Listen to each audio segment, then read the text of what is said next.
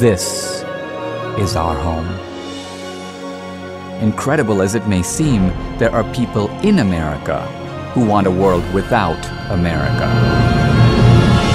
Hold the line, boys! Charge! What if George Washington had been killed by a sniper's bullet? What if the Civil War had torn this country into 2 or 10 countries?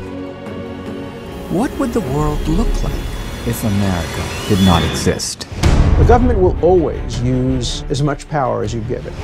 I don't think there's any doubt that Barack Obama really hasn't leveled with the American public about his political past.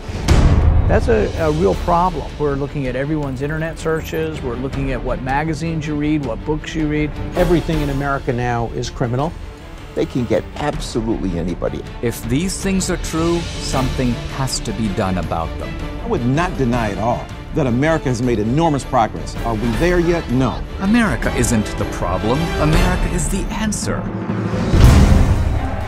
The Revolution was a struggle for the creation of America. The Civil War was a struggle for the preservation of America. World War II was a struggle for the protection of America. Our struggle is for the restoration of America.